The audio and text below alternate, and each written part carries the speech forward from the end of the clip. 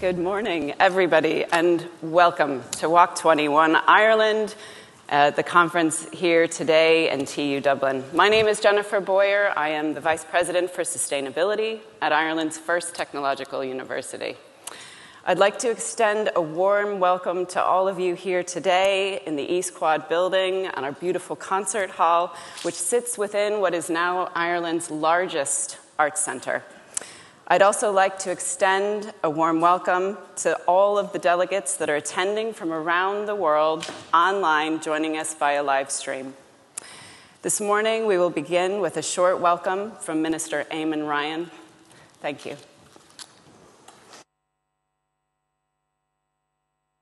Good morning.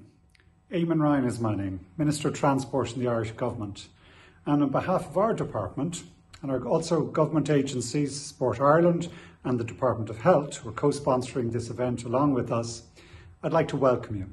I hope it's a really successful and fruitful conference. We have a lot to learn from the expertise that's coming to Dublin this week from all over the world in how we can reimagine our communities, how we can create new safe spaces for people to walk, to build up a sense of public realm. A place where, as my colleague Kieran Cuff always says, you can let go of the hand of a 5-year-old and not be terrified that they mightn't be safe. It's really important that we learn from each other. And I think Dublin is a good place to look and think and consider about what we're doing in promoting walking as a sustainable mobility option. We're investing significantly, 20% of our capital budget each year, in walking and cycling. We are actually starting to take action, starting to take the traffic out of the likes of Capel Street, starting down in Cork to make public realm a really important part of how a city works and functions. But we're only at the beginning of what has to be a revolution in my mind to put us all back on our 2 feet for our health, for transport systems to work, to lower carbon emissions, to build up communities, which is, I think, one of the best reasons for us to push this form of transport as the way to go. Look forward to taking part myself in a panel tomorrow, and I wish you all the very best of luck. Dublin can be a good city to actually thrash out and think about the future. It's a convivial, social city, partly because it's a good walking city. So let's use it as a location to think about how we change the world of walking, starting one step at a time. Thank you.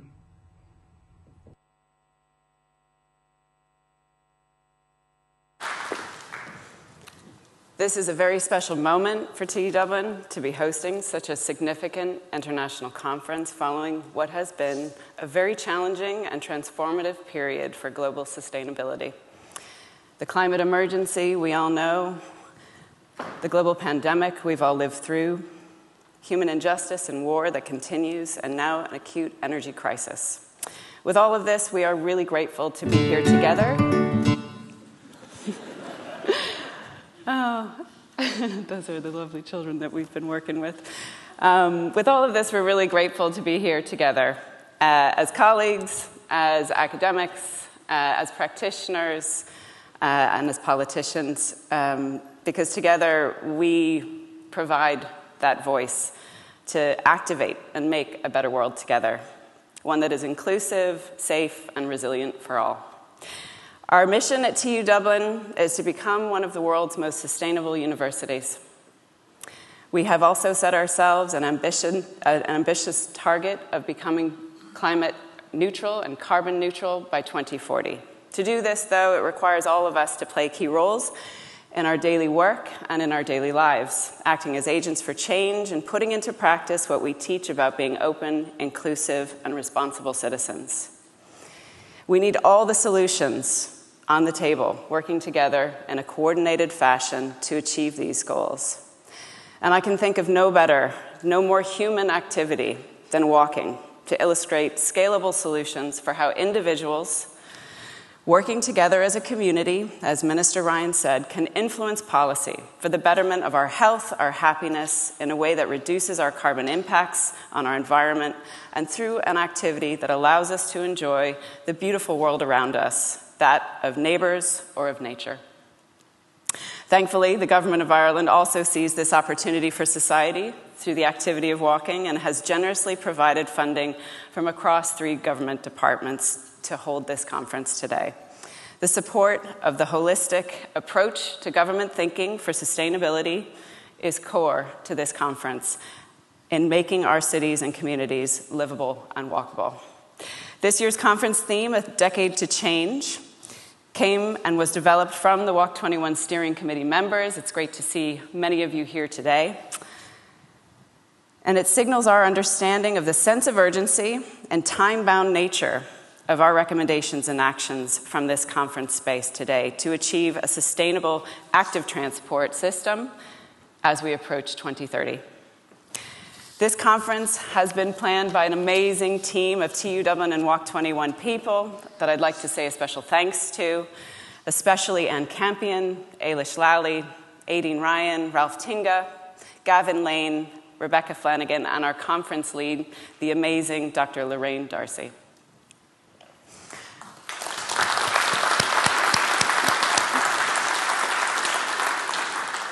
As we kick off the conference on day one, we will hear from a variety of key speakers this morning to bring you a global view on walking, to shine a spotlight on where emergent best practices lie, to provide academic insights on how far we've come and where we might go next, and to hear about cross-European initiatives that are underway to more closely join up our thinking so that we can deliver on systemic change to make our towns and cities more livable, walkable communities.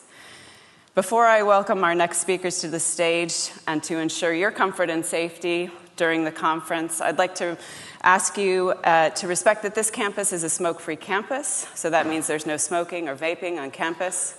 I'd also like you all to check that your mobile phones are on silent. And should anyone require a break from the busyness and the intensity of what this conference offers, we've provided several quiet rooms throughout the East Quad to be made available to delegates throughout the week. And lastly, in the event of emergency, please follow the exit signs and leave the building and gather out to the right-hand side through the rotating doors to our nearest fire assembly point. Now, without further ado, you are all in the land of 100,000 welcomes. I would like to invite our president of TU Dublin, Professor David Fitzpatrick, to welcome you all today.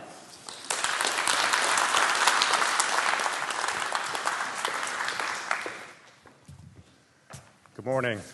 Only another 99,999 welcomes to go. It's an absolute pleasure to be able to welcome you here, physically and virtually, to the Walk21 Ireland conference that we are only too delighted to host in Technological University, Dublin.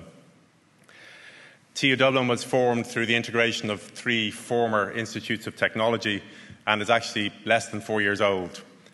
The building you're in today was only completed just over a year ago, and although we are essentially brand new and still forming, we do have a history of more than 130 years of activity.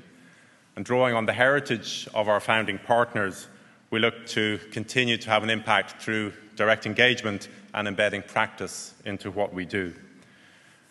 Our strategic plan and our vision to 2030 is built around the 3 pillars of people, planet and partnership, which were developed through the lens of the UN Sustainable Development Goals.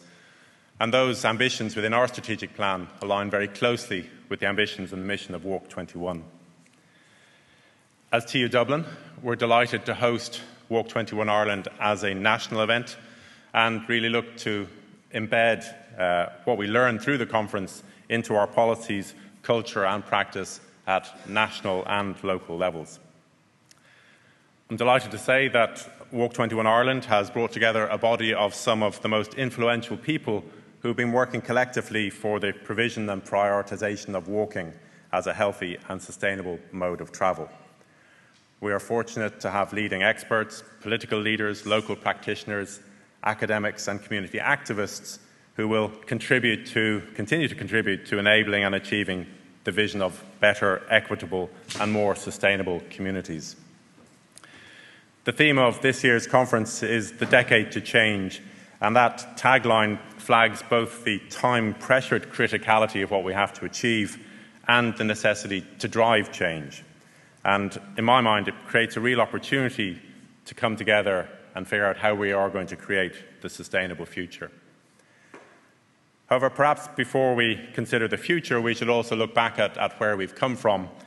And since the first industrial revolution in the late 1700s, we've had almost 350 years of technological advancement. I'll put quotes around that perhaps, much of which has revolutionized mobility. However, when we think of all the advances made and we consider the unique human characteristics of language, the use of tools and the cooking of food, we come back to the most simplified, the most basic and the most successful form of movement, bipedal upright walking, another fundamental human characteristic. So as humans, we're all built to move. Our bodies are designed and engineered and enabled to walk long distances. Our mental and physical health benefits from our freedom to move in unfettered and informal spaces, particularly through accessible, safe and enjoyable walking environments. So the question is, how have we lost contact with that so dramatically? And as we look forward to the future possibilities of mobility, we need to reflect on the technologies and the infrastructures that form our cityscapes, realise that we've fundamentally changed the physical environment, but in doing so, we've also diminished the experience that we get from engaging with all the spaces around us. The built environment has become mechanically dominant, and through Walk21 Ireland, we're looking to reallocate space which vehicular traffic currently uses and is currently dominant in, and to reimagine our streets and roads, designing public spaces that are for people, for all people. To increase Ireland's capacity to reverse declining trends of active and sustainable travel, education plays a key role in our transition to a more sustainable and livable environment. TU Dublin's campuses here in Grangegorman, in Blanchardstown and Thaler, on the outskirts of Dublin, act as living lab resources where the culture of inquiry, discovery and action contribute virtuously to the creation of ethical and globally responsible citizens. The Grangegorman campus, where we are today, is a prime example of how urban regeneration can be a valuable tool in bringing the lifeblood of the city, its people, into and through a previously closed-off part of the city. This Grangegorman campus was formerly a mental hospital with high walls and only one way in and one way out. Today we have 8 access routes that form a link directly from the Stoneybatter area through to the top of O'Connell Street, the main street in the centre of the city. There's potential to increase the permeability of not just historic institutional lands, but also looking at how we develop recently built suburbs in our cities, towns and villages to help us meet our climate goals and to help improve the health and well-being of all our people. The benefits that Walk21 Ireland presents in its celebration of the importance of walking will have far-reaching impacts, not just for Ireland, but we hope globally. Together, through the sharing of knowledge, the creation of new ideas and the commitment to action, this conference is playing a key role towards achieving our 2030 Sustainable Development Agenda. So as our conference slogan says, this is the decade to change. I wish you all a very good conference and thank you for joining us. Thank you.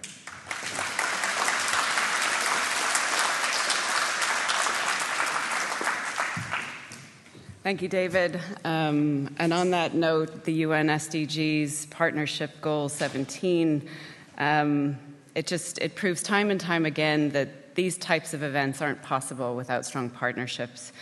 For us at TU Dublin, the partnership with Walk21 has been such a vital component to making impactful change that demonstrates the closing of that gap between theory and practice to make a more meaningful world together. And with that, I would ask our partner and the CEO of Walk21, Bronwen Thornton, to welcome you all.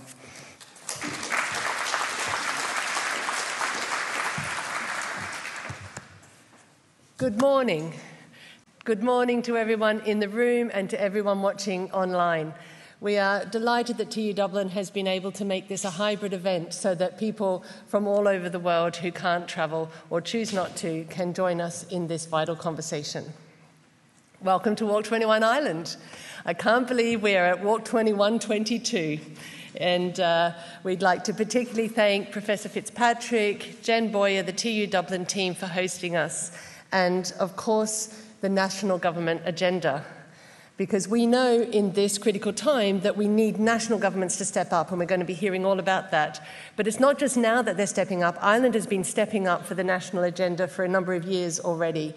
And Jason King and his Get Ireland Walking team have been building momentum and passion for walking in this country for a number of years, and we've been talking about that. And just when we thought they couldn't do any better, they stepped in and said, okay, we'll chuck a whole lot of money at it as well in the infrastructure. So we're delighted to be here in Ireland for those reasons. My own thank yous to the advisory group that supported us, to all the members of the programme committee and the steering committee who have provided your insights and your intellect to the development of the programme. The other critical factor here is your passion for walking. It's so lovely to come back again. In fact, I'm feeling a little emotional to be once again in a room with people who care as much about walking as we do, and to feel that three-dimension connection that we make with each other when we meet in person. And connection is what walking is all about. COVID has disconnected us. The cost of living and other global crises are challenging the connections that we feel with other people, but also creating the opportunities to rebuild those connections. And COVID, the reconnection that we get during COVID was only through walking, and now walking enables us to reconnect again. And I want you to use this conference to reconnect with your colleagues, connect with ideas, with people, build those opportunities that we know come from the synergies, those sparks that happen at being here together in person. And we get to explore Dublin in three dimensions through our workshops, through our satellite events. We can move out of Dublin and into some of the communities elsewhere in Ireland. And I hope that you will take those opportunities as well. We haven't got any more time. People talk about walking as the slow mode. We see it as the fast track to a sustainable future. And we are talking a lot about the imperative to act, and that it is time to do so. So with old friends, new friends, friends yet to make, I want to take a moment now to invite a long-term friend of Walk21 onto the stage. And he doesn't know this is happening. So Rob Methorst, if you would please come down and join me. And Jim is going to come up here with me as well. Because as much as we need all your new passion and your new commitment and the energy of young people, we need the long historical investment in research and commitment to walking and understanding the approach that we need. And Rob Methorst, he has written the new Bible about walking. It's 800 pages. It weighs a lot, but he's got some here for you. And we wanted, at this moment, people who've been before, we recognise people randomly at Walk21, but he is committed to walking. He's researched it. He's brought groups together from all across Europe. And we want to take this moment to acknowledge that and to thank Rob for his efforts and commitments.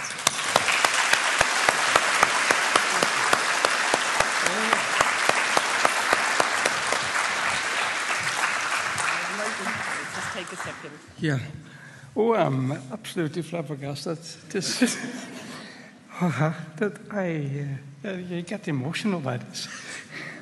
Thank you all very much. Thank you very much for doing this. Thank you.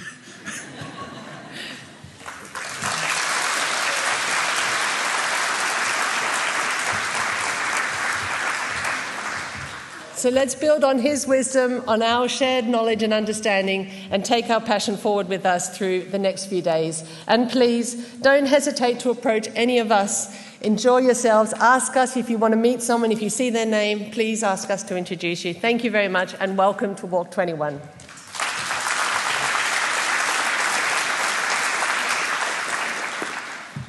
Thank you, Bronwen. And I suppose just to reiterate, we are at a really important moment in time. It is one of those first opportunities for people to come together again in a shared space. And I think we're going to try and make the most of the opportunities to recognize things that have happened which haven't gotten the prominence maybe over the last number of years that they could, or take the opportunity to make connections and promote various initiatives while we're here during the conference. So we're very agile, and I suppose the team has been working very agile over the last 12 months in planning the conference, so I think at this stage we're pretty much ready for anything. So on that basis, our next speaker, Dr. Lake Sagaris, is going to talk to us about the academic approach. So thinking about where we've been, and also, I suppose, framing the context for where we need to go, keeping in mind that time pressure that we have around the urgency to make our world more sustainable. Lake is going to offer us a global perspective on the academic study of walking. She's a professor of planning and community development in the Department of Transport Engineering at Pontificia, Universidad, Católica de Chile.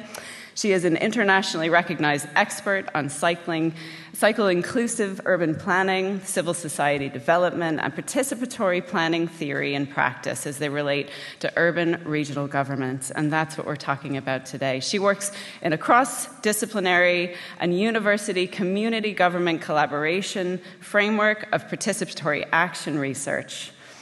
This is the type of research I think we all can see the value of and the future for, and it requires ongoing partnerships to deepen where we need to get to. She has over 20 years of innovation and urban planning in Chile, experience in Chile and elsewhere. She's an award-winning writer and editor. I had the pleasure of being a part of a workshop with her yesterday in VREF. She has an awful lot to offer. So, Dr. Sagaris, we welcome you here today.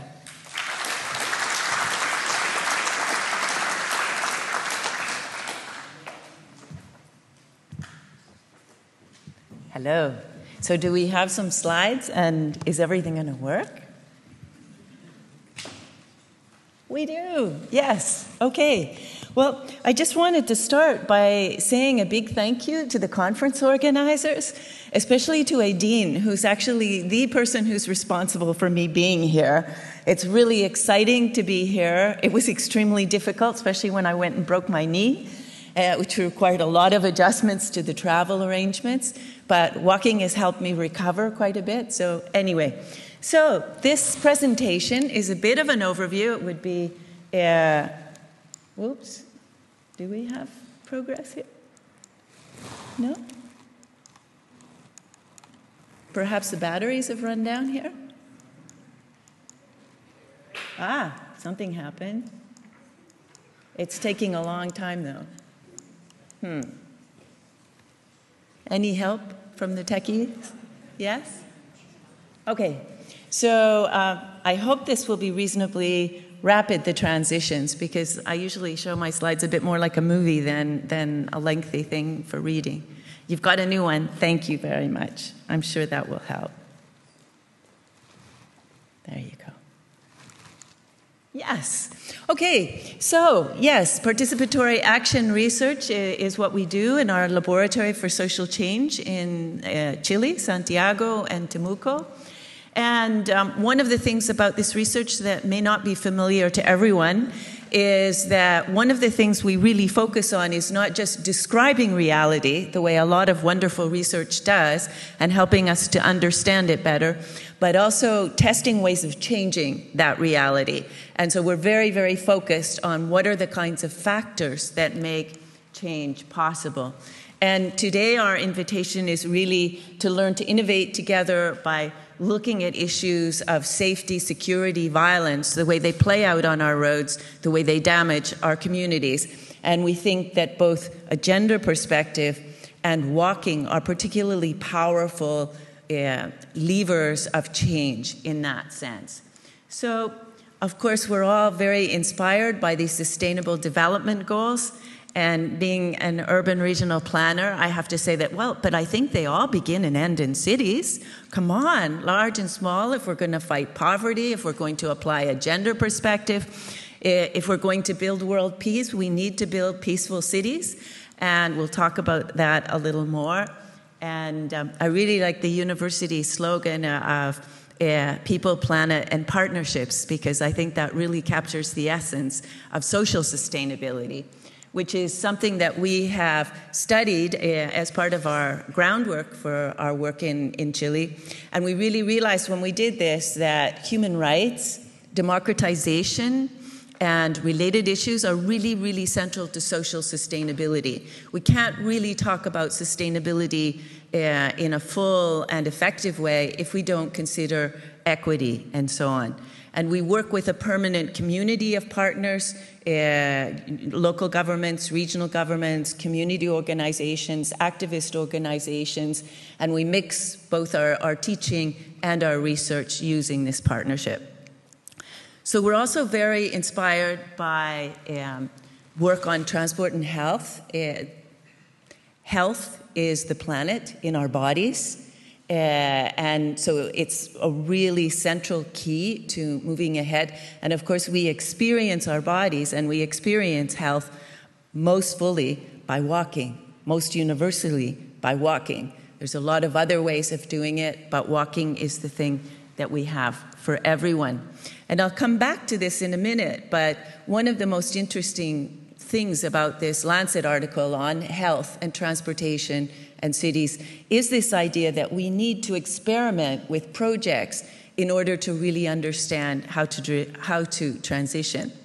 So what's happening with science and walking? I'm really here to learn from all of you. I don't feel like I have the bottom line on everything that's happening, but I did have the privilege last year of doing this study or working on this study with VREF on walking and sort of discovered it as the invisible transport mode.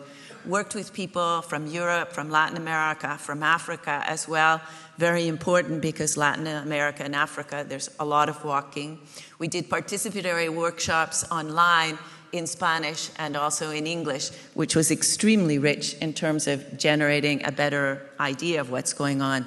And we also, because of this, we were able to develop this very global framework of sort of global north, global south, what does this tell us, and escape a little bit from the overwhelming dominance of views from the global north, which really dominate research, and that came out very strongly in this project.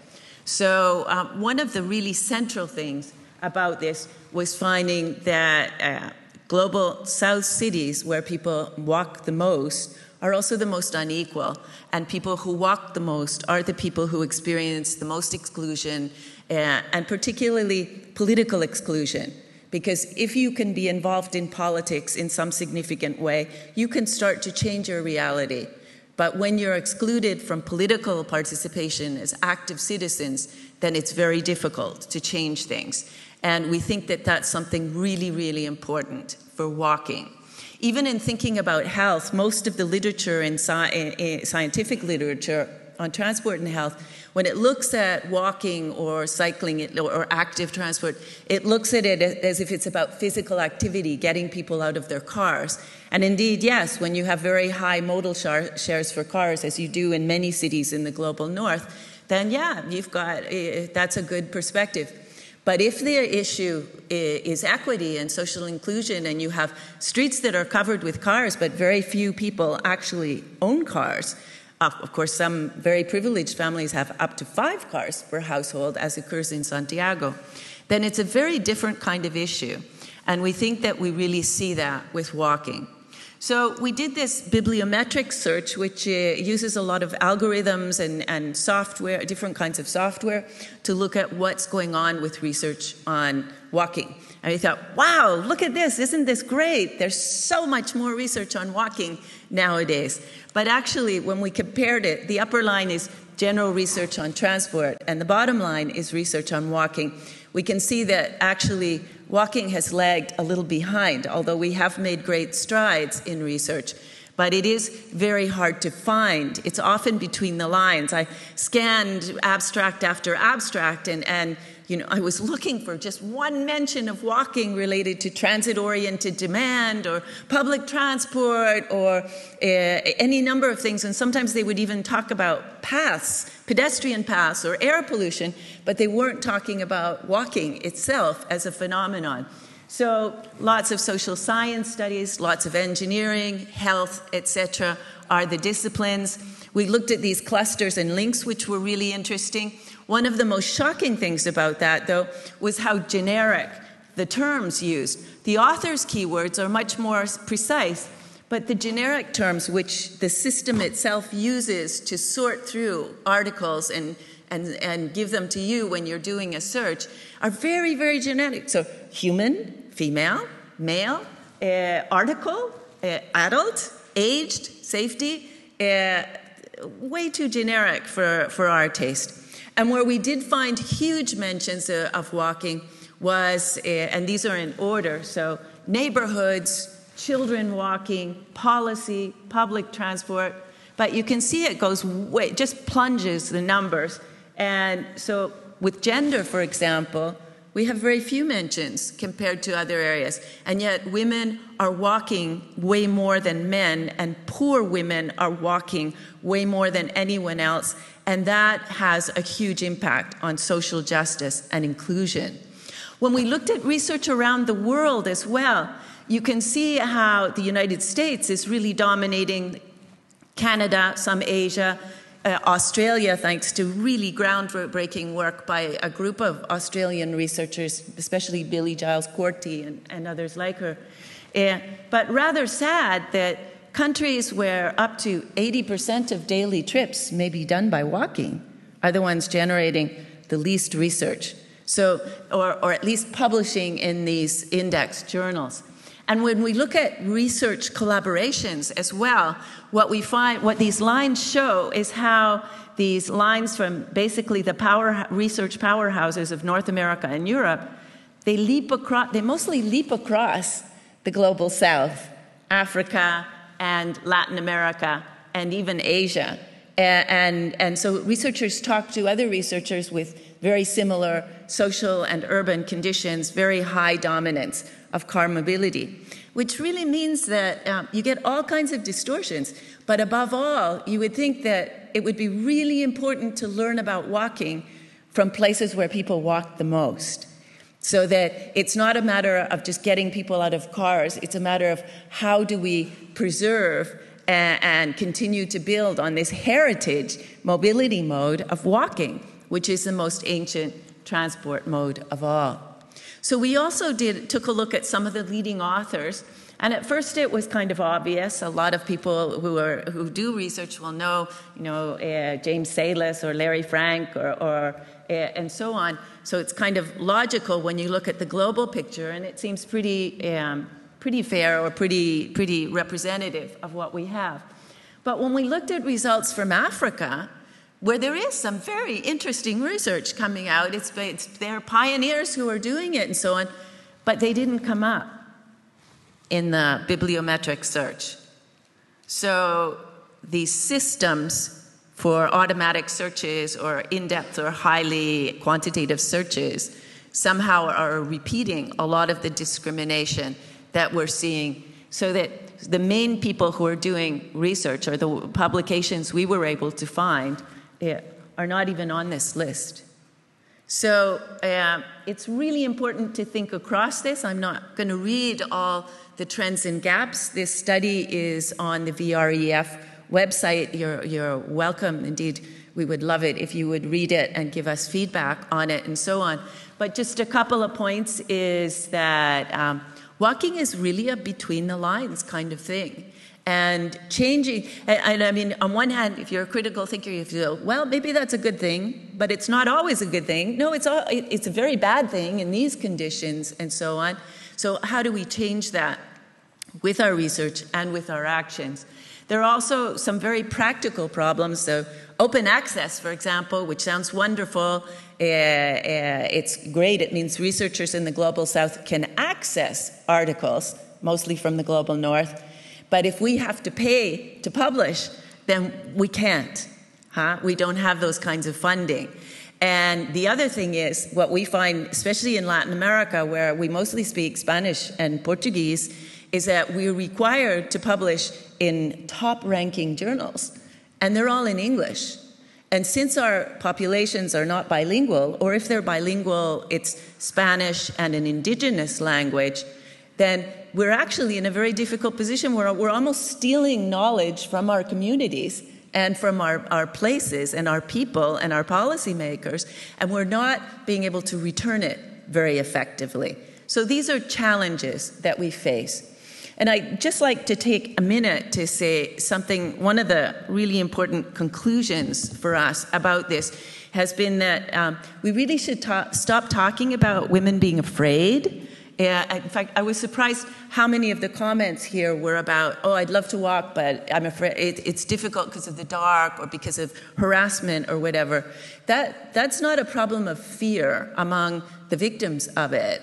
This is a problem of violence and the way social violence plays out on our streets. We studied this very, very centrally. We did a transport justice report, balance sheet, and we translated into our Chilean, our Latin American reality, transport justice concepts that have started mostly in the Netherlands and some of the northern universities in Europe. And we did it from a gender perspective as well. And it was really clear that this is violence, and that we need to think a lot more about how this violence plays out on our streets and how walking could help us to overcome these kinds of violence by making not just safe sidewalks, but safe spaces where everyone can walk freely and can interact freely without having to worry about violence or harassment or risk. So this is the last part of my presentation. I've got a few minutes left. And I just want to say that coming back to this observation from the Lancet article, which I mentioned at the start, the need to focus on experimentation through projects.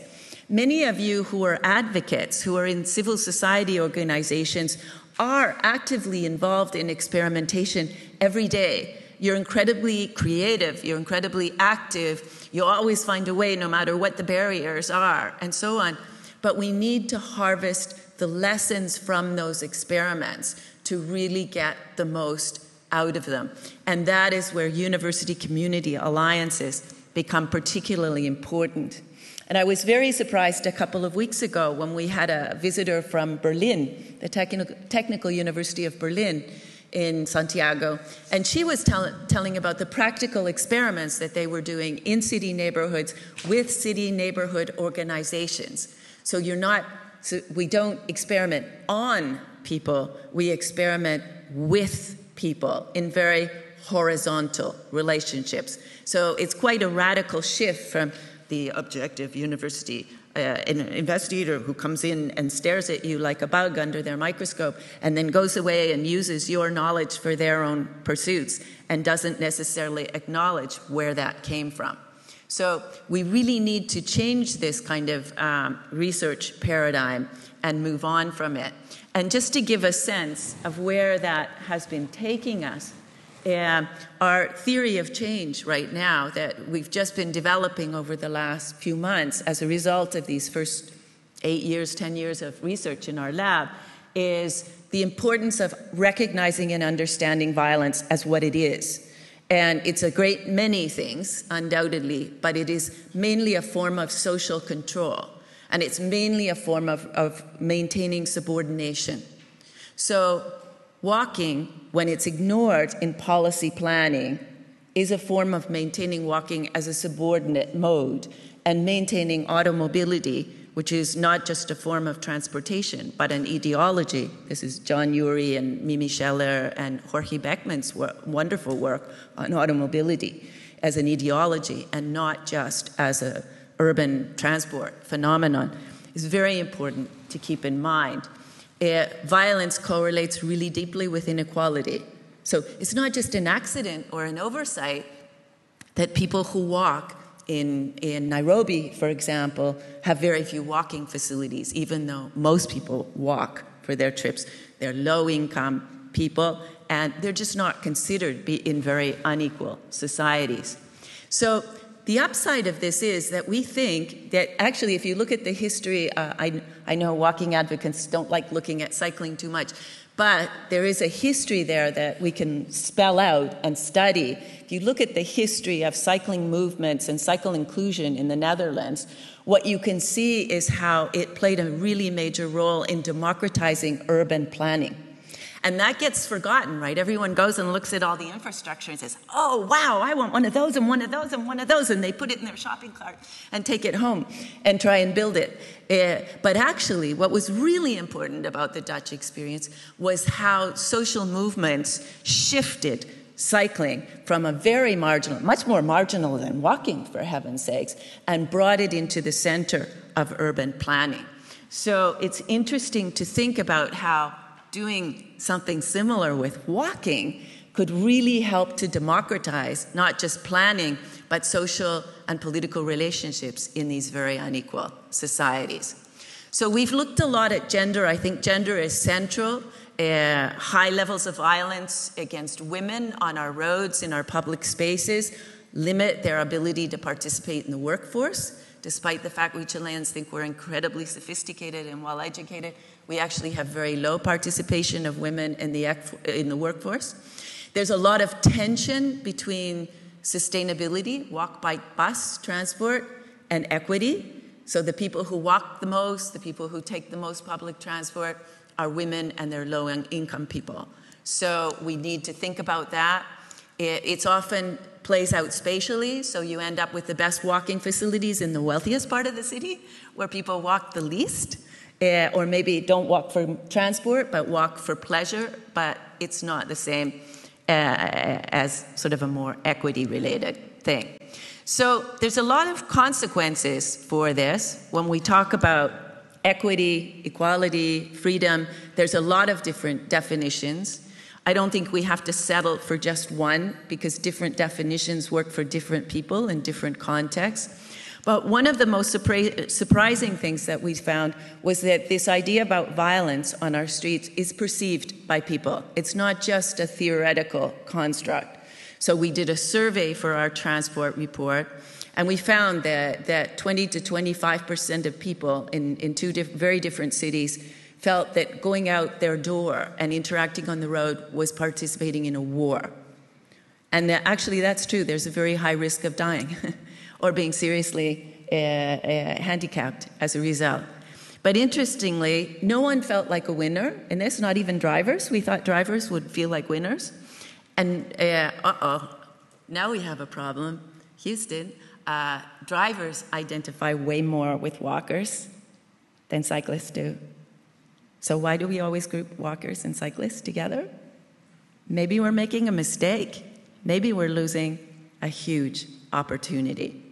So in these last few moments, just looking at heritage was also a major thing, a major issue. And heritage doesn't really appear in transport justice studies from the global north, but it is very important.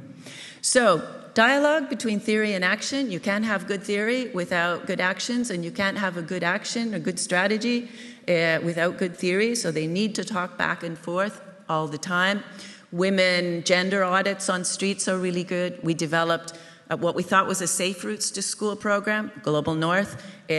Students from a very low-income area said, no, we want cool routes to school, thank you very much. And so we got involved in gender and art and a whole lot of other things.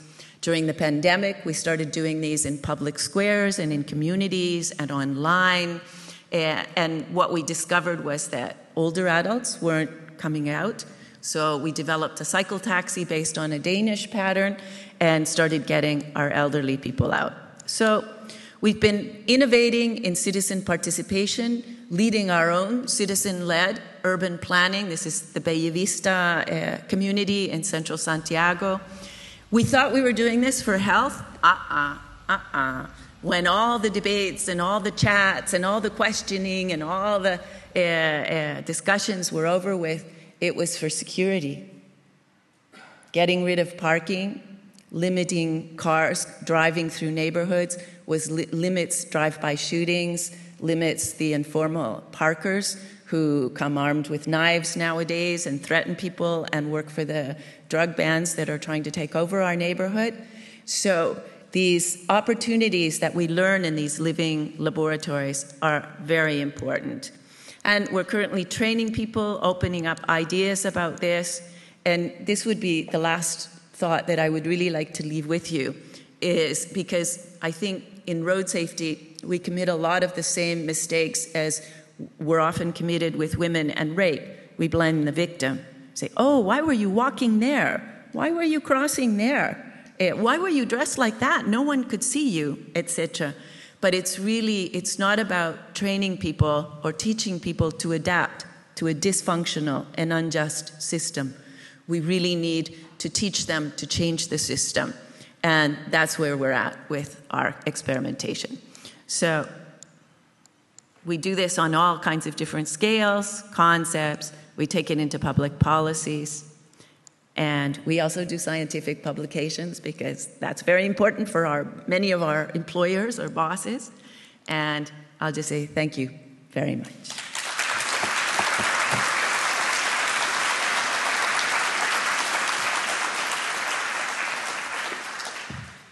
Thank you, Dr. Sagaris. That was truly inspirational. I think the need to change our reality and not accept what is here throws up so many wonderful questions. I know we were hoping to have time for Q&A, but I think in the interest of hearing from all our speakers, we're going to keep going, and I would ask you to talk with Dr. Sagaris after this. I know I have a few questions. I think the whole idea of return on research measured through publications is a real challenge in terms of making it a livable, tangible thing in everybody's lives. So thank you for that. Our next speaker this morning is Mr. Robert Thaler, and he is going to offer us an update on some fresh thinking from the pan-European discussions that are taking place in parallel with this conference. Mr. Thaler is the head of the Division of Active Mobility and Mobility Management at the Austrian Ministry for Climate Action, Environment, Energy, Mobility, Innovation and Technology. That's quite a ministry. He is vice chair of the UN, ECE, WHO Transport, Health, Environmental Pan-European Program, the PEP. He leads several PEP partnerships and is president of the EU Platform on Mobility Management. He has a leading role and engagement in the EU and international negotiations, development and implementation strategies, programs, declarations, guidelines, and conferences in the field of transport, health, and environment. Please give a warm welcome to Mr. Robert Thaler. Thank you.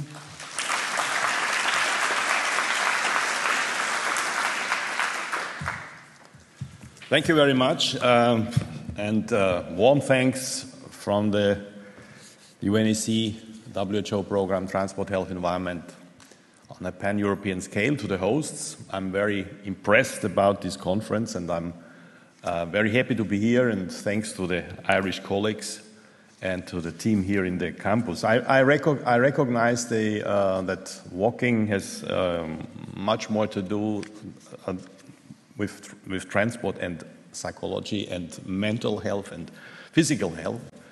And you mentioned car is an ideology and walking is just a natural disaster sometimes, if you look our cities.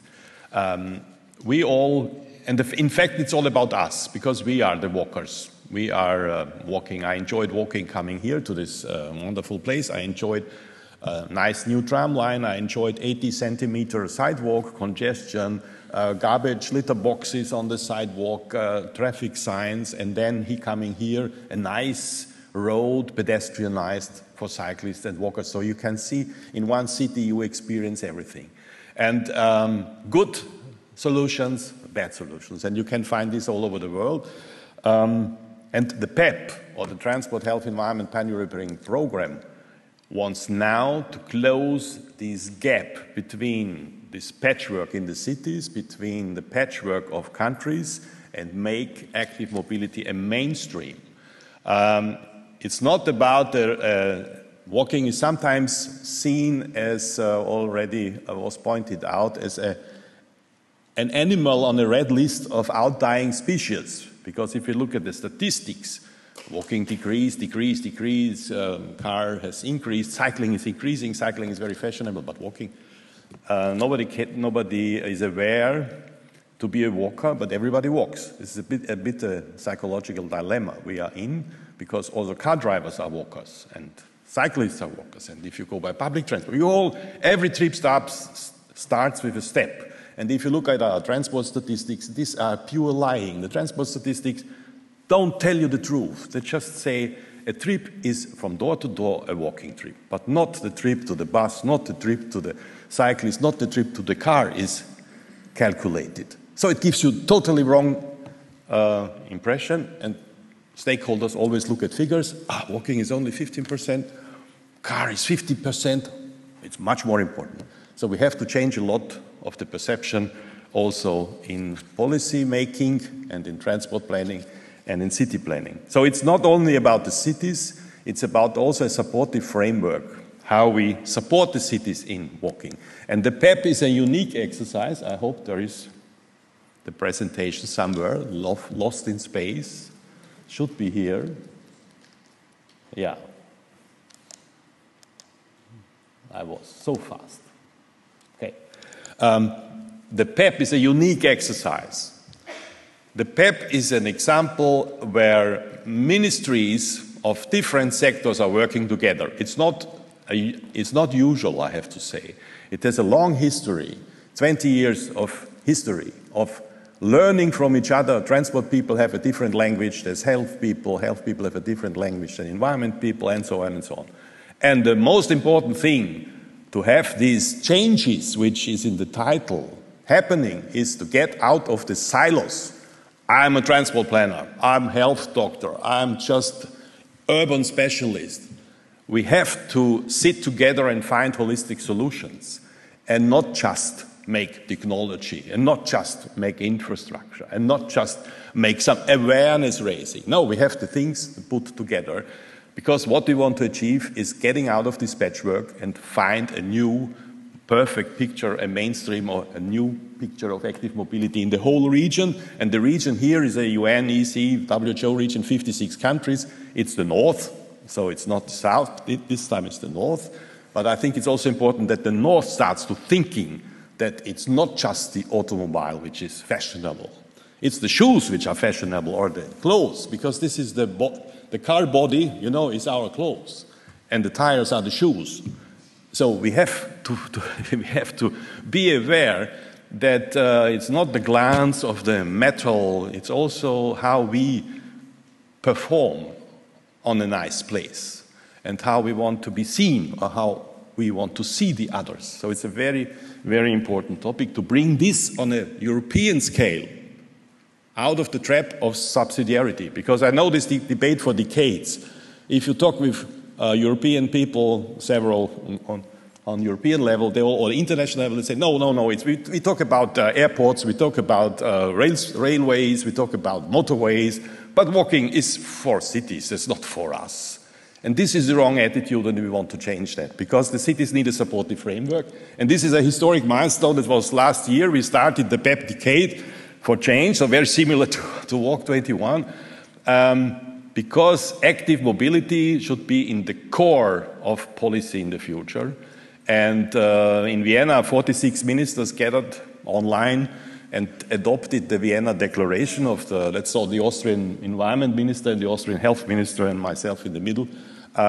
This historic document is called Vienna Ministerial Declaration, building forward better, not build back better, as some people say. No, we want to build forward better and don't fall into old traps. And this is by transforming our mobility system to new, clean, safe, healthy and inclusive mobility and clean mobility. And this ministerial declaration really did a change, because for the first time, and this is really a historic moment, for the first time, the ministers adopted first pan-European strategy on cycling, the Masterplan on cycling in Europe, whole Europe, from Vancouver to Vladivostok at that time. And the ministers decided also to extend the scope of this plan to the whole range of active mobility. And the ministers decided and adopted objectives that we have to significantly increase, not only cycling, but also walking. So it's the change of the trend, and increase the safety and establish master plans on the national level as a supportive framework for the cities, for example, and build and extend appropriate infrastructure. And of course, last but not least, change our land use planning from a car-oriented planning to a pedestrianized planning. And this was adopted, and this is now a mandate, it's a strong mandate for the next years to work on this specific extension of the cycling master plan to a walking master plan. So we are now in the phase, we had first meeting, we started already actions after this gathering the countries which are interested. It's around 10 countries which are now starting the point. It was in the cycling issue, we started with 7 countries, ended up with 30 countries involved, and we had several meetings, the first one in Vienna, last one in Paris, and the next one here in Dublin on Friday. And what is now this master plan on walking all about? We have to put together our forces to pull out walking from this niche. It should be a mainstream. So that's the most important thing. And you know, cycling is one thing, and I was very wondering that cycling and walkers are sometimes not only coalitionists, but also fight on space. You can see that. And that together forms the whole active mobility agenda. Now, what should be the major part of this? What we are aiming at? We are aiming at objectives in the whole region, which is not easy for the whole region because we have a big variety of countries. We try to find out the status and the challenges. It's not so easy because the data gaps are enormous sometimes. And of course, one important thing is the benefits, to make it clear that walking is beneficial for everybody, for personally, as is my fitness, but also for the economics, because this, you know, shopping streets are heavily depending on walkers, and every bazaar is based on walkers, and even a shopping center somewhere outside is a rebuilding of a bazaar, in fact, with places, small streets, narrow streets, so that you have to stand something and stand still, and then you look at the window and then you go shopping. With a car, it's not possible. So walking is a basic of city economics, and it's of course for health, classical, but also very, very important for the whole social life in the city. And I think this was stressed by my previous speakers. And the most important thing of the whole plan are policy recommendations to act for the countries and for the ministers to be responsible. So that are the objectives we are now discussing. Significantly increase walking in every country, significantly increase the safety, so the vision is 0, no killed pedestrian. I mean, that is, the obvious objective. The extension of the infrastructure, so not 1 meter, 2.5 or 3 of a boulevard full of trees, because we have to adapt also to climate change. We need a lot of trees and green spaces also for the pedestrians in the cities, but also for our adaptation to climate change and the heat waves. And we need national walking policies and national walking strategies, because if it's not recognized on a national level, it's not important. And we need also a pan-European strategy on the EU level, but also here what we are elaborating in the PEP. This is important as the framework for ACT.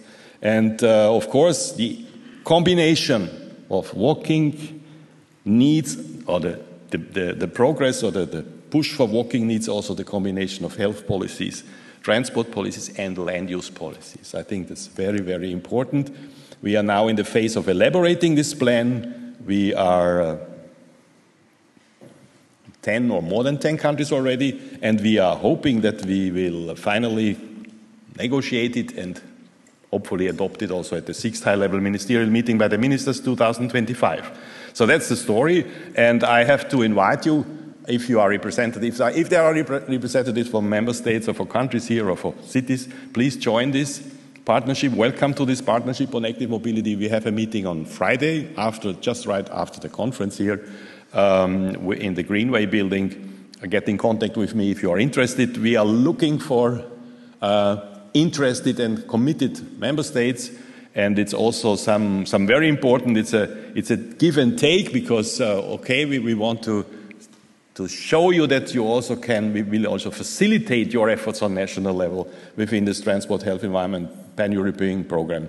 So we hope that we can really contribute to this decade of change, making walking, I think, as a fundamental mobility form accepted everywhere, and not just for robots in the future, but for humans in the future. Thank you.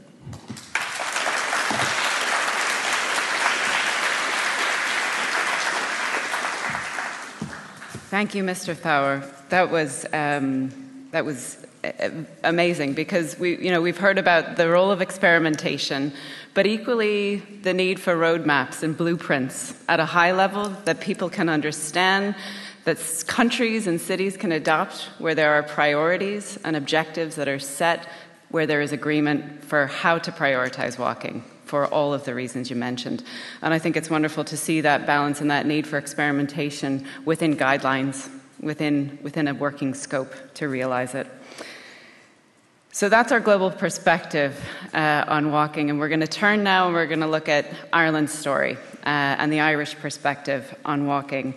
Our next speaker, and also one of our funding partners for the conference, a local advocate and supporter for change, is Dr. Una May, the Chief Executive Officer of Sport Ireland.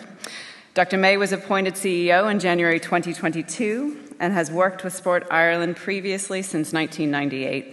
Prior to her appointment as CEO, she was Director of Participation and Ethics and also held the role as Director of Anti-Doping, leading to the creation of a world-class, globally recognized anti-doping program. She has a PhD in exercise physiology and a BSc in sciences from John Moore University in Liverpool. Dr. Una May is passionate about the power of sport and physical activity to improve the lives of people and communities. Dr. May, you're very welcome.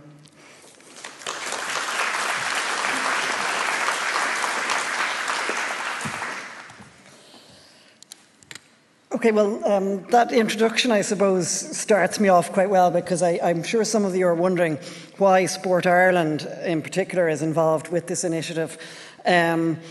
And we in Sport Ireland have been passionate about walking as what we would refer to really, and the anti-doping bit kind of gives a bit of a hint here, a gateway drug into greater levels of physical activity and also sport. So we have a vested interest in sport, or in walking as a way of encouraging people to be active enough to be able to take up sport, but also for itself and the importance that walking presents for physical activity. So a lot of the theme of this conference, and I know it's clear from what we've spoken so far, but thankfully Robert has given me a little intro there around the value of sport for health, not just for sustainable transport and climate action. And sport can contribute a huge amount to the achievement of the Sustainable Development Goals, as I say, through walking as well as sport. And Sport Ireland has been, as I said, we've been involved in this area, and I just wanted to thank Professor Fitzpatrick and TUD for bringing us here, but also for minding Lorraine for us, because you may not know that Lorraine was previously a member of our team in Sport Ireland. So she left a legacy of commitment to walking and physical activity within the organisation, which we hopefully continue to maintain. We run a number of programmes in Sport Ireland, but particularly my role today is to talk about the Get Ireland Walking Programme, and I do feel a bit of a fraud because I'm not the leader of this programme. Jason King has committed his life to the Get Ireland Walking Programme, and we are eternally grateful to Jason for his work in this programme, and I will thank some others. But just to go back to the relevance of walking for health, Sport Ireland carried out some research recently. It was published last year around the value of physical activity. And our research, previous research found, not our research, but previous research found that physical inactivity in Ireland causes approximately 4,000 deaths a year in Ireland. Now, if we were looking at that from any other perspective, we'd be worried and panicking about what we're going to do about this. But we see it as a huge goal for us. We also see that, and through our research, we looked at the economic value of sport and physical activity, that the cost to the healthcare system of physical inactivity is approximately 1.5 billion euros in Ireland per year. So physical activity is really, really important to us from a health perspective, as well as from the values that are seen and, as I said, are kind of fundamental to this programme around this conference around sustainability. Sport Ireland has a role in primarily recreational activity. And in addition to the programme that I'm going to talk about today, the Get Ireland Walking, is just to mention that since our inception, as the Sports Council back in 1999, we led out on the National Trails Register. So Sport Ireland is responsible for the maintenance and hosting of a National Trails Register, which has over 900 trails across Ireland on this register.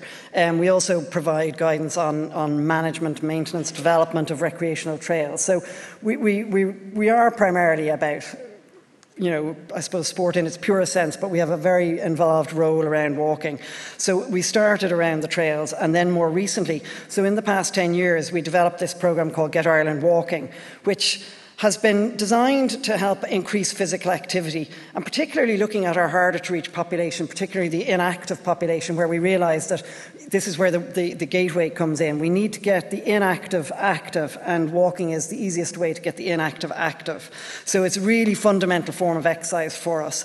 But what we have identified is the need through this programme to target the whole population, and each aspect of the population has slightly different needs and slightly different focuses and slightly different kind of challenges to being active. So we focus programmes on young people, families, middle-aged, those in their mature years, and all of our interventions kind of cross over into all those different areas. Now I'm going to check this.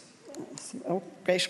So the Get Ireland Walking is a national initiative. It's an initiative of Sport Ireland, but it's heavily supported by Healthy Ireland, and it's delivered by Mountaineering Ireland. And this is really important from our point of view to promote the stability of the programme and the sustainability of the programme, because you can have great initiatives, but if you just set up a committee or something, it mightn't last. So by embedding this into Mountaineering Ireland, we believe that this has been a very sustainable model, and we're again grateful to Mountaineering Ireland for hosting this programme, and they've been very supportive, and I just want to thank the board of Mountaineering Ireland for their support, as well as the executive of Mountaineering Ireland.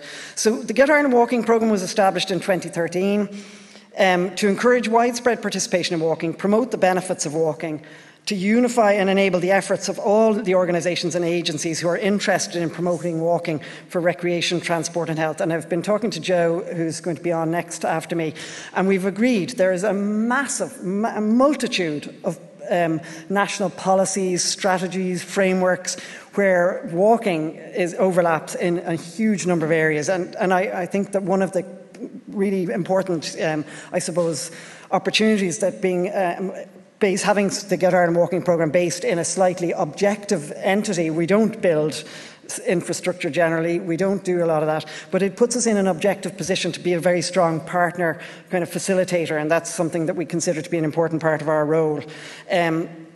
When we established the programme, we had one employee. We now have an annual budget of approximately 300,000 a year and 4 staff, including 3 full-time staff and another member hired in partnership through our local sports partnership network. And they've been a very important partner in this, and that will appear later. We run several national programmes. The Royal We, I keep feeling guilty when I say we, because Jason runs several national programmes with his team. We also have a steering group which just, I suppose, monitors and ensures that the programme is following the key, I suppose, objectives that were set out for it. That steering group is made up of the key funders of the programme. And the funding has been really important in order to maintain the programme. And since its inception in 2013, approximately €1.5 million has been invested across a number of different funding opportunities, funding through Healthy Ireland, through Dormant Accounts Social Inclusion Fund, through Sport Ireland core funding. So we've been steadily increasing the investment in the programme over the years, and that has helped it to become more successful. In 2017, we launched our first Get Ireland Walking strategy. And what we did there was we saw a shift from a project-based initiative. So we initially set up a project. Let's run this Get Ireland Walking project and it supported in particular an active community walking programme through our local sports partnership network. But in the new strategy, we've grown and expanded the programme. So in that strategy in 2017, there were 20 agreed shared actions. And shared is the key word here, because it's one of the most important parts of everything we do in Sport Ireland. We're a relatively small state agency.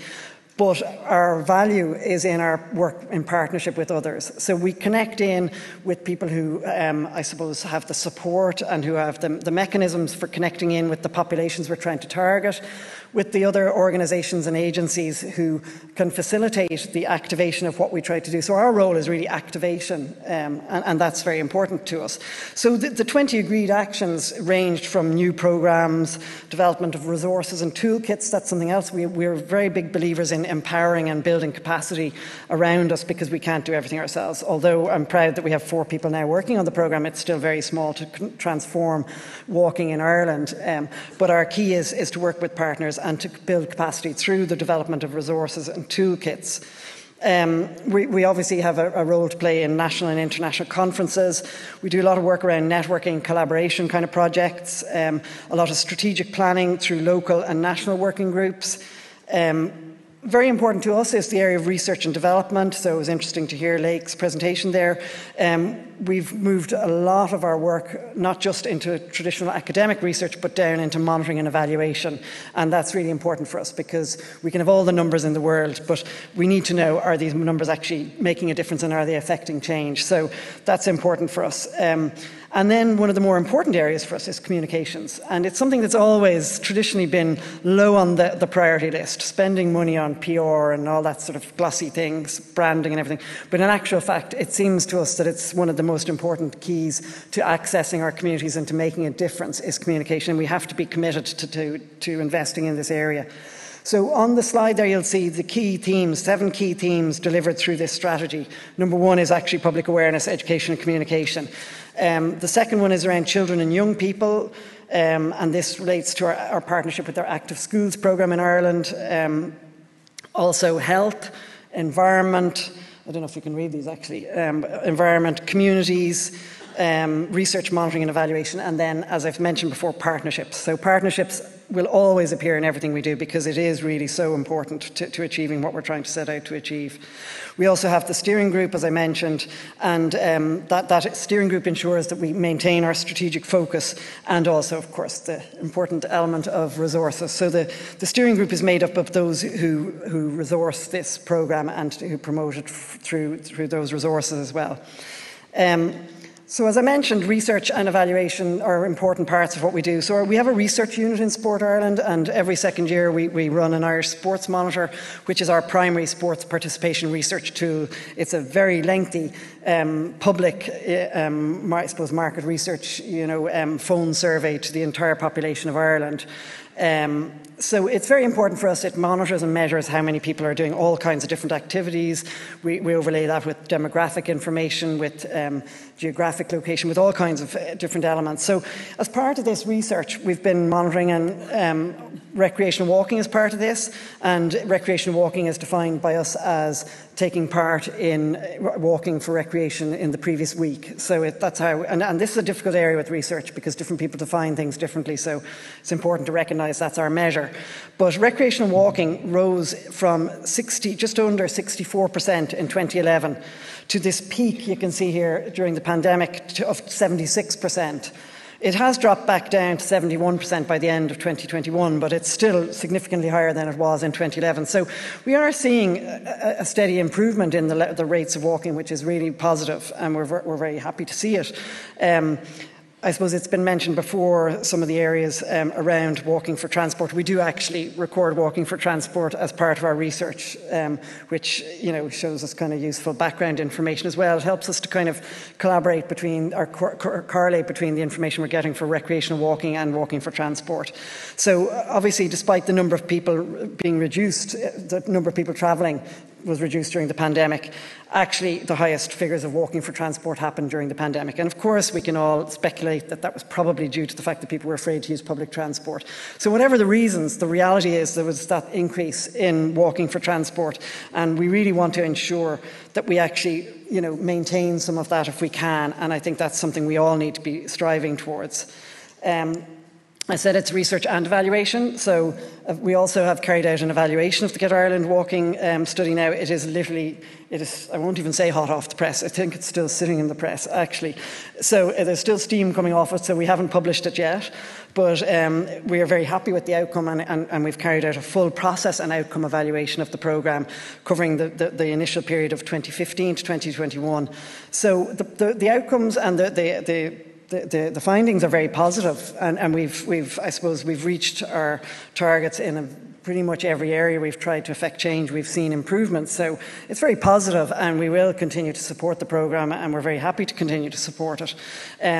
Some of the key areas, and I mentioned communication, are around the reach and awareness, and it's something we find with all the programmes we run in Sport Ireland, that our challenge is making sure people know that these are available to us. And it's a bit like the thing about the affluent areas having the nicer walking areas. It's the people from lower socioeconomic groups who don't have access to the information, who don't know these programmes are there, and many of our programmes are targeted at people from disadvantaged communities, and yet we're not reaching those communities. You know, we have good numbers, and it's nice to say we have lots of people being active, but we know that in actual fact, the majority of not the majority, but there are significantly more people who are in the higher socioeconomic groups are the active part of the population. So communicating to people is really important, and we've done a lot of work around, I suppose, small research focus groups to find out how we reach those target groups, you know, and what are the keys. So, you know, we're currently running a programme for physical activity for men over 45. How do we reach the men over 45? There's no point targeting them through certain radio programmes or certain TV adverts, or,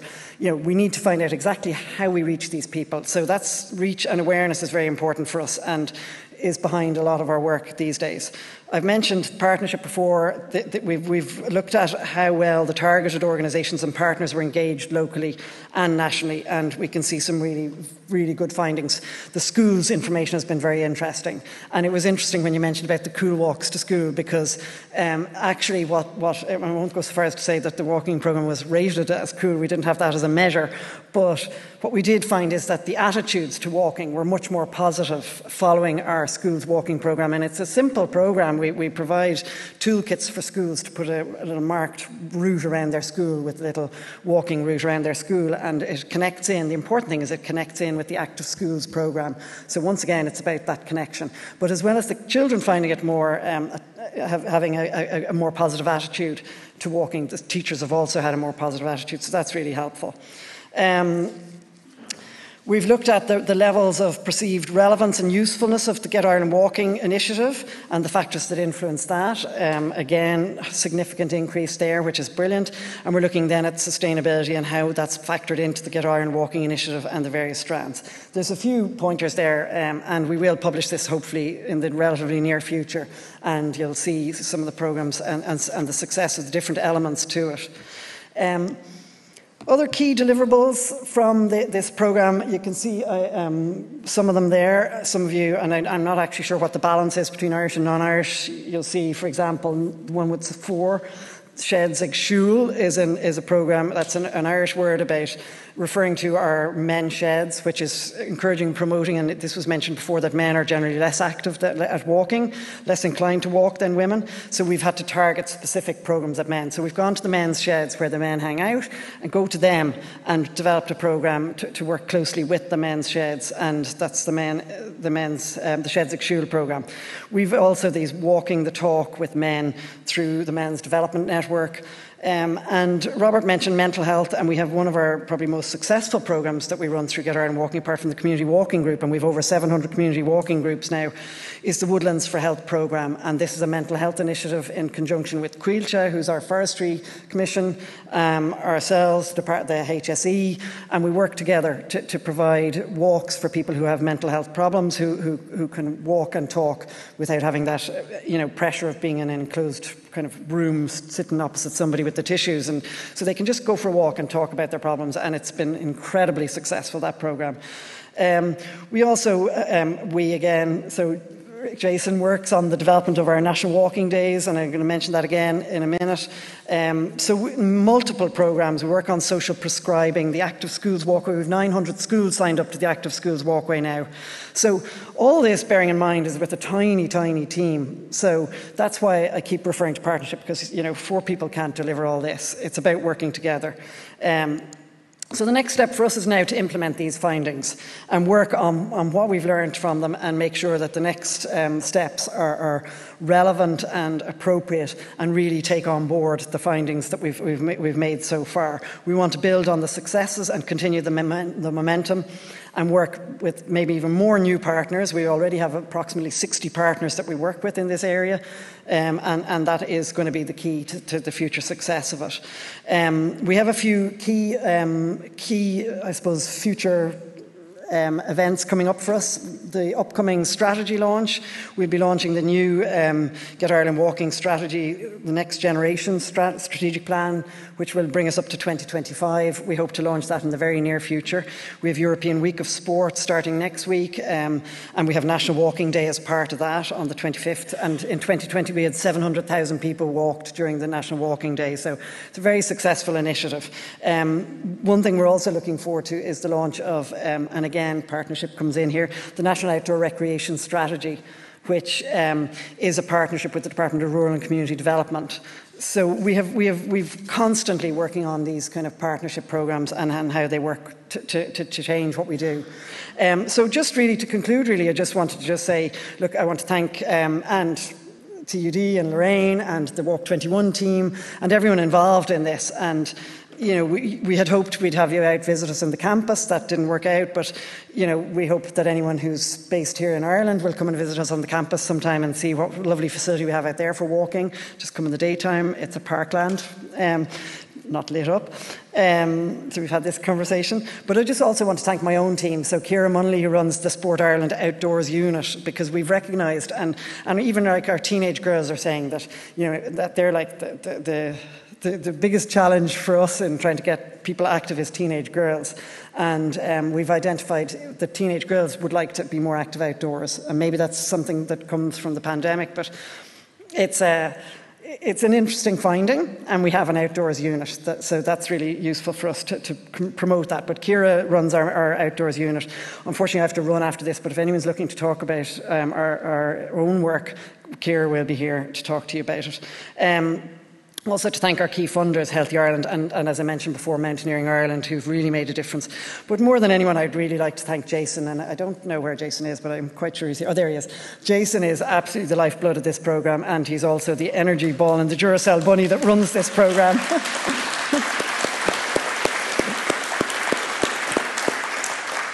So that's all. Just thank you very much, and thanks for the opportunity to speak. And I look forward to hearing Joe, because we've already made useful connections, and I think that's what these kind of conferences are about, what we can do better in the future together. Thank you.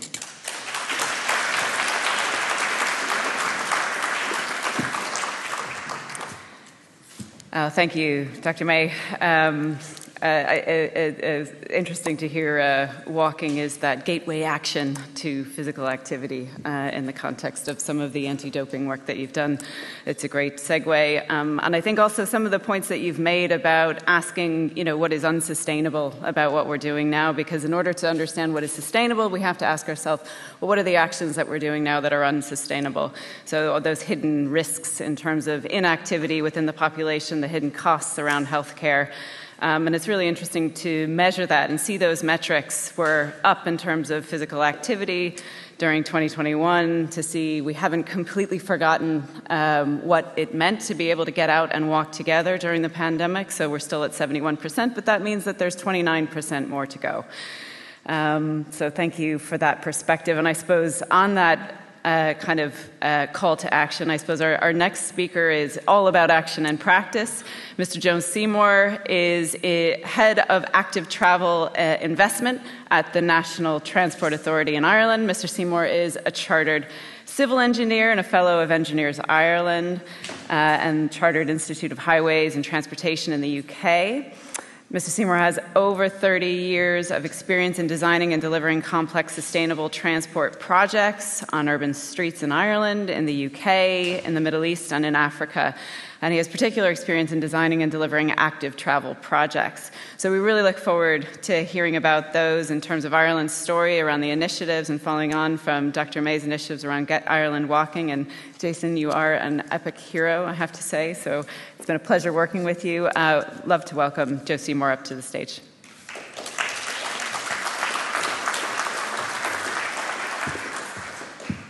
My team are sitting there wondering who's going to get picked out for being such a good person. We're a good team. So what we do in the National Transportation Authority when it comes to active travel is we fund the projects for the local authorities. We look at the projects, make sure they're of a high quality, and we basically support them in delivering these projects. At the moment, we have 1,200 projects running in Ireland, and we're spending in the order just under 300 million a year, which is a tenfold increase in 3 years from what we were spending in active travel. Ireland is a little bit different to many European countries in that we did have actually quite a good active travel ethos in Ireland because we were poor. So from the 40s, 50s, 60s, 70s, we had a lot of walkers, cyclers all over our cities. When I was growing up, it was the norm to be cycling to school and things like that. We often talk about that we need to go to Holland and other places to look at what the infrastructure was like. We actually need to step back and look what was behind us in Ireland and see what we had in here in the past. Now, I'm not saying it was perfect. 1969, RTE, our national broadcaster, was already doing a programme on the difficulty for pedestrians moving around Dublin city centre and the lack of pedestrian crossings. So it was interesting. It's actually really worth searching this out because the narrator is Frank Kelly, who was on Father Ted years later, and it's very funny. We then moved on. Our economy started to explode, and we went. Our main port is actually just down the end of in the city, and all of the trucks that were now coming out of our factories, one of the biggest manufacturers is around the Dublin area, all ran down through the port, through the busiest pedestrian crossings in the city. And you can imagine what impact that had for a period. We then, thankfully, got a Dublin Port tunnel, and in other cities we generally got bypasses. However, there are still many towns around the country which still have too many trucks going through, which makes it unattractive for active travel modes. We are in a congested environment, though. Our booming economy, which goes up and down, but it generally comes back, we do have very, very heavy traffic. We are generally in the high ratings of any of these indices, TomTom and things. We generally are up the higher end of those because of the congestion. So how do we get here? We're talking about the decade of change in the next 10 years, but we need to step back, look at what happened in the last generation. So I'm just looking at 1986 to 2016. So that's a generation. That's not that long ago. I was a teenager in 1986, so we're not talking about a bygone era. Our car ownership has increased from about 700,000 vehicles in Ireland to over 2 million in that period. Obviously, that's related to economy. Our employment rate went from 1 million people employed in 1986 to over 2 million in 2016. So it is directly related. We didn't just buy houses, we bought cars. How did that impact on things? In terms of travel to work, it changed a little bit. More people drove, less people used self-propelled, which is the green line, foot and bike. The blue line is public transport, reasonably stays the same, and the orange line is car, driver or passenger. But when you start looking at the people behind the workforce, the children, the students, you get a very different picture. Dramatic change over that period on how we travel to college. So college, 18, a place like this, in 1986, or when I even went to university, most people walked or cycled or barely used a car. But now it's completely shifted. It's now the car is the main mode. You go to a lot of universities in Ireland, you've got very big car parks. Kept going down, keep going back. Secondary school, same thing happened. Interestingly, the switch from the majority going by car and foot happened about 5 years previous to when it happened in college. Primary school, exact same thing. Again, 5 years previous, where the change from the car to the active mode happened. Not a coincidence, I don't think. So we have our people, we have our primary school kids, they get to secondary school, they keep going the same mode, and so forth as they go up to college. That's one of the key actions that we need to change.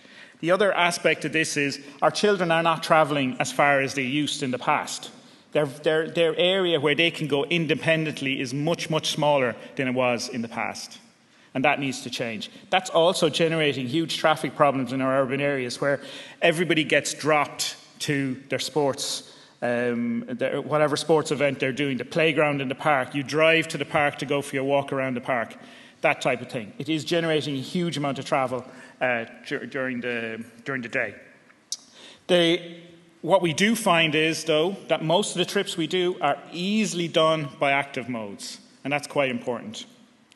We asked questions in terms of the NTA. We generated a walking and cycling index in 2021, and we did it a few years earlier.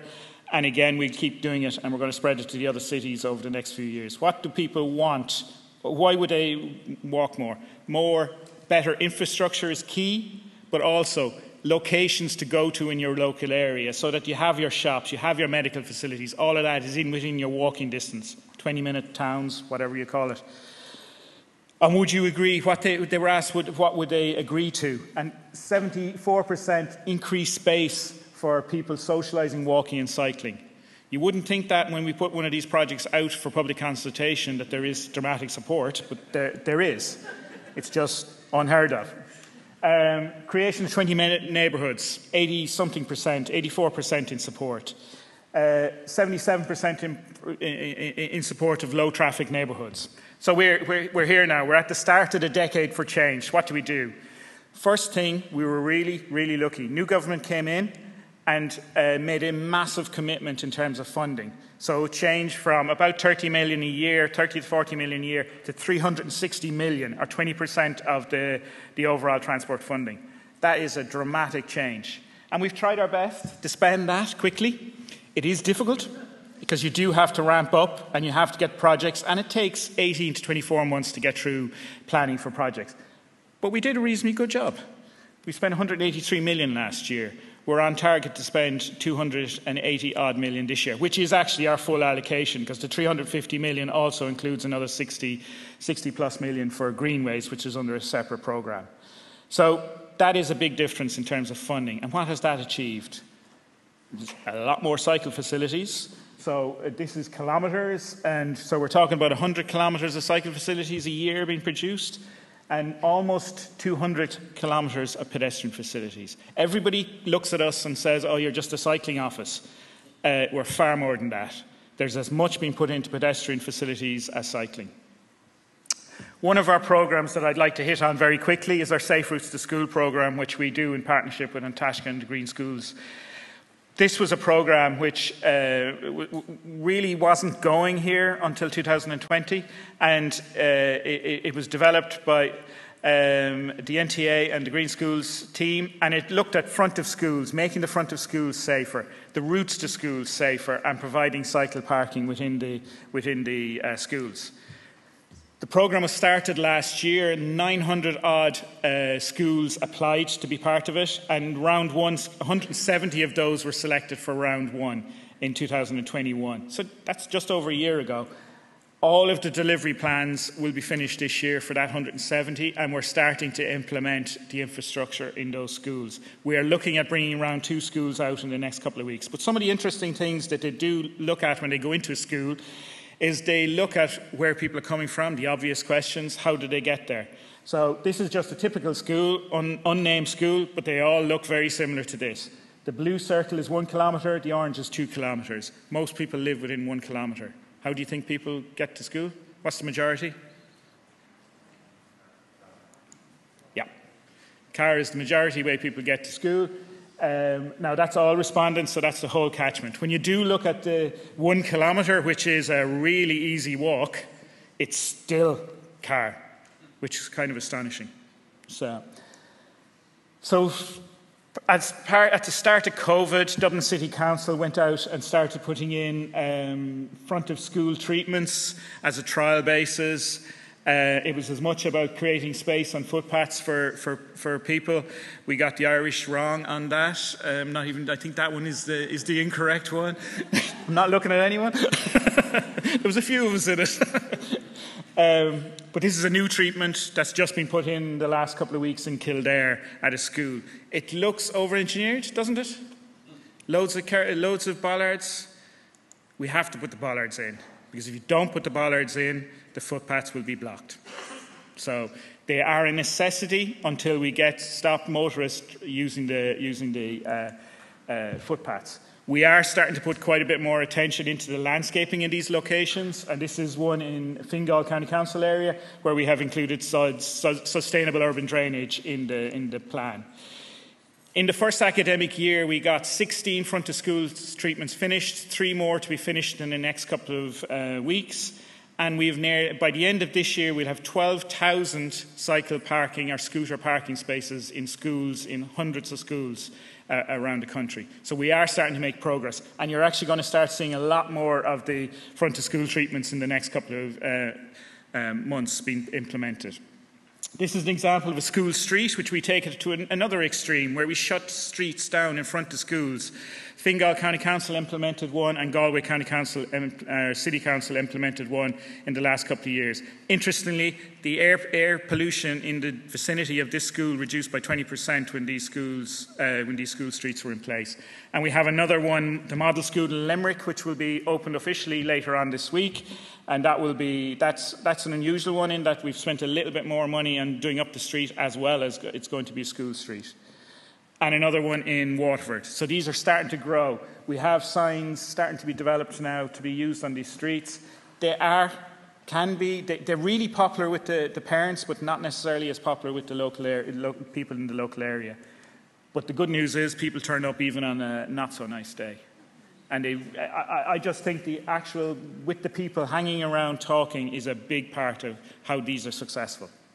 Designing for all. I'm not going to go through the design manuals, but there's loads of design manuals and more to come. Even a gender safety audit is on the way in the next while. So this project, just give you a few examples of some of our key projects. The coast mobility route along the coast in Dunleary is a high quality walking and cycling route which runs all the way along the coast, hugely popular, winning loads of awards in the last while.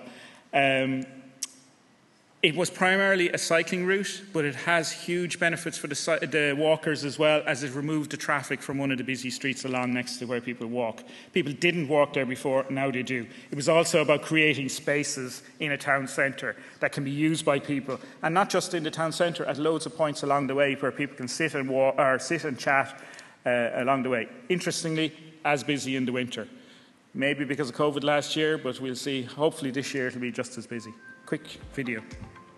My name is Tom Feeney and I'm chairman of BlackRock Business Network. What is very evident is that coffee shops are doing wonderful business, and it's all because there are more people on the street. The street is more animated. The pleasant surprise is the fact that BlackRock has become a destination village.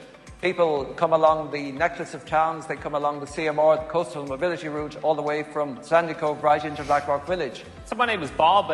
I'm the owner of the Triggerfish Cook Shop here in Blackrock. When I opened the shop 5 years ago, we had a lot of locals, a lot of businesses, but now there's been a marked difference in people visiting Blackrock. They come from Dunleary and they use the coastal route, and you especially see it at the weekends with all the bikes around. They come here for coffee. It's a place, it's a scene. What surprised me most about the mobility route is how quickly people have adapted to it and how many people have actually started using it. It's safe, it's away from the traffic, so people are very confident in using it.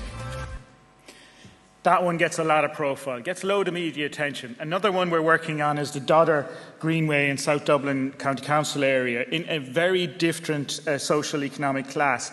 And my view, this is nearly more important than the coastal mobility route, as it is really impacting in the local area. It links many towns together. It's quite significant length, and people are walking and cycling between it. And again, it's about creating the spaces along the place so that people can sit, wait, discuss. No more than that, or even play. I'm going to show you this video, and that's it then from me.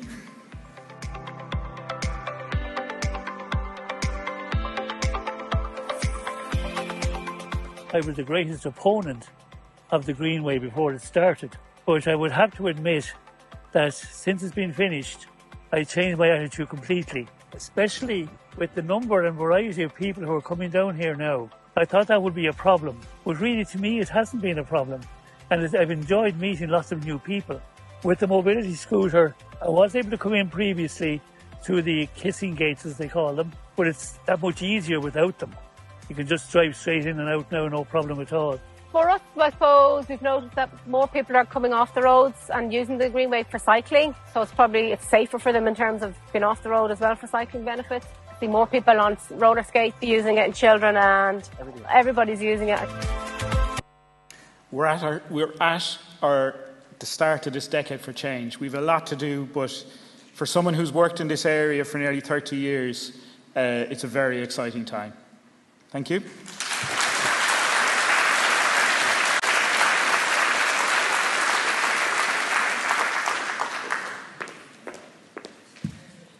Thank you, Mrs. Seymour. That was wonderful to see. I think it's wonderful to hear that there's over 1,200 projects in the pipeline, and you've given us a few examples of some that are realized and have changed the hearts and minds of the people in the communities. I think as well, we hope that there's other initiatives out there that you and your team will take from the conference and bring back out across the country and share within Ireland.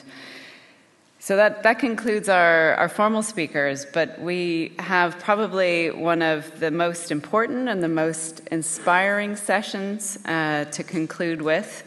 Yesterday at the Epic Irish Emigration Museum, we held a youth forum as part of the conference, and it was hosted by the Lord Mayor of Dublin City, and led by Cliona Martin, and it engaged primary, secondary and tertiary students from around Ireland in a discussion about walking. What are the challenges to walking more? What are the opportunities for walking more? And the day was absolutely wonderful. The energy in the room was fantastic, and we have some of our local school children who we met back in April as part of a walking event to promote this conference, where we walked around Grangegorman, because as part of the Grangegorman development, we don't have any car parking as part of our overall footprint here on campus. But we do have a primary school. So the Dublin 7 Educate Together School has been a key partner for us as we've developed a campus as a neighbourhood.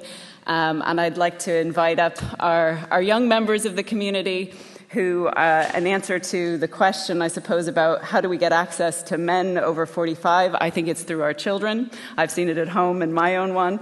So I would really welcome hearing about some of the outcomes from yesterday's sessions and what you guys believe we all need to do for your future.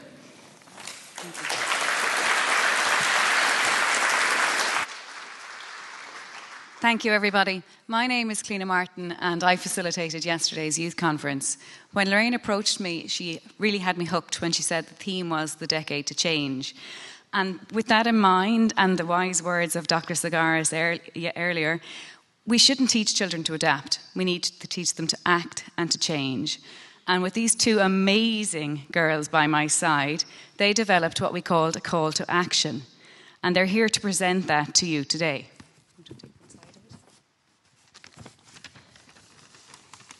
As you can see, it's quite long. and it's upside down. That would have helped. Yesterday, we spoke about a few different areas where what's stopping us walking, what are the barriers, what are the challenges, but what are also the solutions. All the children and young people that we worked with, it's very long. And we also have two boards at the side where we discussed walking for pleasure, the barriers, the challenges, but the children also came up with great solutions. So that really is key. If we're talking about creating capacity and having active, engaged citizens, we need to invest in our children. We need not just to listen, we have to act on what they're saying. And that's what's important today. So I'm not going to talk too much. I'm just going to introduce you to Eloise, who was there yesterday. Eloise, do you have any messages from yesterday? What was your think of one thing you said you'd like to change? I'd like to change the number of speed bumps on the road. So I think it'd be better if we had more on some of the smaller roads as well, because there is a lot on the bigger roads, but I live on quite a small road, and a lot of kids like to play on the road, like play out on the road and play with balls or play with their friends, and occasionally cars might come coming down the road really quickly, and first of all we might not know they're coming, and there's nothing to slow them down. Thanks a million, Eloise. And up here we've had Sally, and Sally had really good insights this morning when she was starting to talk about roundabouts. And sometimes when we plan our cities, we plan our towns, we think, great, we're putting in a roundabout, it's great, it's going to slow things down. But Sally had one really good insight this morning. That if roundabouts are quite small, then cars often just drive over them, and it makes it harder to walk safely. And when Eloise said about the speed bumps, I think speed bumps are great because it makes cars slow down, but often cars go round the speed bumps so they can go faster, but that makes it so they go into the bike lanes when they're going around the speed bumps, which kind of defeats the point of them. So I think speed bumps are good, but there needs to be a way of making them cars have to go over the speed bumps, because otherwise they just avoid them. Fantastic. Thanks, Sally. So as you can see, there's lots and lots of insights, lots to learn from our children and youth. So what we would really like you to do is, throughout your sessions this week, think of the children's ideas, think of their thoughts. We're going to leave this with you. We're going to leave the boards with you. So as you're discussing, just remember them, because the children are the future. We talk about fast-tracking a sustainable future. These are our fast tracks. The children and youth we had yesterday, they are the future. Thanks a million. Take care.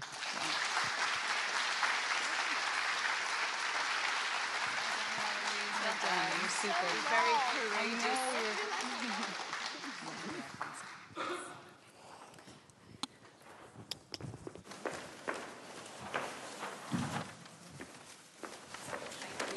Thank you. I can't tell you how inspiring yesterday was, and I would encourage everyone to come and read some of the thoughts that all of the children have generated.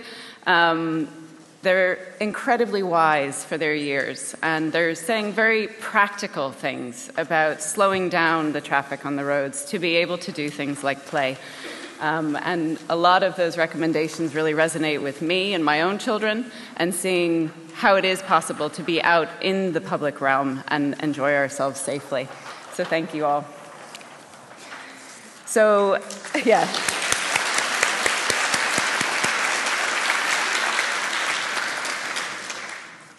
I'd just like to thank all of our speakers today. Thank you all of the community members who have contributed to the wonderful inspiration and action at a local level here that we felt within the TU Dublin community in particular. And I suppose I'm really inspired to see the range of examples that have been put forward this morning in the way in which we need to evolve our academic practices, how we require a much more shared and multidisciplinary conversation at a national, a local, a European, and an international level through blueprints that help us actually align things to have that conversation, and how creating a new green infrastructure through our own physical bodies as human beings in the world can make for better cities and more sustainable futures. So I suppose this is an example of what's to come throughout the week. There is a huge richness to the program. The program team has worked incredibly hard to bring about what is there. So I would wish you all a wonderful conference. But before we close, and we start to think about lunchtime already, I'd just like to say we've run over a bit now. Our sessions will begin at 15:15 as opposed to on the hour. So please do grab a cup of coffee and a snack out front. We've got 2 different locations within the ground floor of each squad. For lunch today, we've taken an integrated approach, and so we're using the TU Dublin campus across the street, where we've invited in a number of organic and locally sourced food trucks to offer you lunch, to sit underneath the canopy of tents.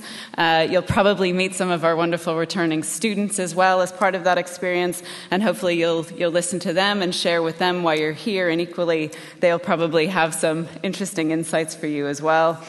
In terms of the conference dinner this evening, if there are people who haven't had an opportunity to sign up, or it said that it was closed at the time when you did try and register, check in with registrations. We do have some opening places.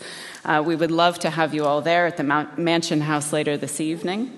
And lastly, I would invite anyone who signed up for walk shops to meet in front of the St. Lawrence's Church, which is across the road. Your guides will meet you there and put you into groups. And please do take an opportunity to have a walk through our campus. We have a beautiful loop. If you need some thoughtful time to yourself or wish to walk and talk with colleagues that you meet along the way. So thank you all for this morning. And thank you, Bronwen, for the food trucks. As part of your registration pack, you should have received vouchers for the lunch trucks. So those are your ticket to a meal later. So make sure you have some. And if you don't, go back and check in with registrations. With that, I'll conclude this morning. And thank you very much to all our speakers. Thank you so much for our local community members. And I wish you all a fantastic conference.